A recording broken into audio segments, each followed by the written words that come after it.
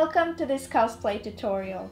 Now, if you haven't seen part 1 yet, where I make the shirt and the underskirt for Belle, you should probably go check that out first. In this video, however, I will make the last pieces, being the dress itself, the apron, and the little hair bow. Okay, let's go. First up, I drew the pattern for the dress on a piece of blue fabric, folded double before cutting it out. On the front, I drew in extra details, like the waistline and the seam line on the front. Also note that the collar is a square shape.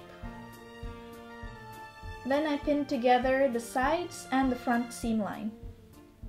Because I didn't want any buttons or zippers on the dress, I had to measure and alter the waistline to be able to get into the dress without losing the shape of it or destroying it. Then it was time to sew together the edges of the arms, collar, and bottom of the dress. Make sure the dress doesn't completely hide the lace at the bottom of the underskirt we made in the previous video. Next up, the apron.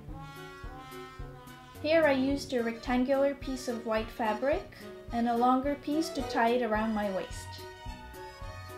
I pinned the waistband double and secured the edges of the apron piece before sewing it together.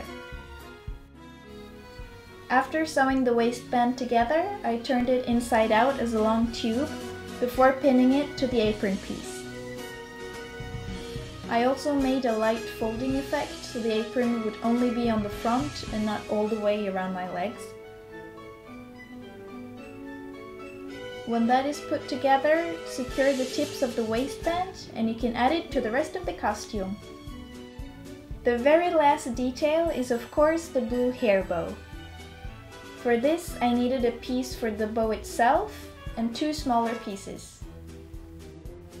Fold the largest piece in half before doing the same to one of the smaller pieces and sew down one of the sides for each of them.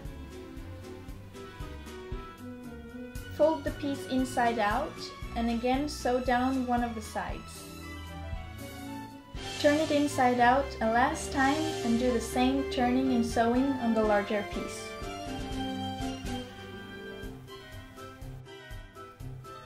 To assemble the bow, insert the larger piece into the small one and make sure the seam line is on the back side.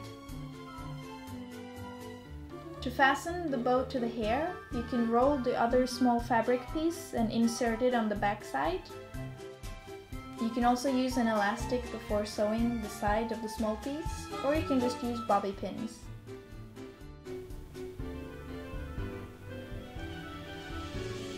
And here you see the full result of all the pieces we made.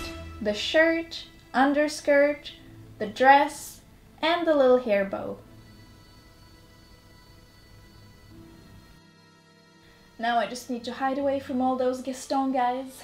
I hope you liked this video. For more, don't forget to subscribe. You can also follow me on Facebook, Instagram, and if you want to support my work, you can always get me a cup of coffee.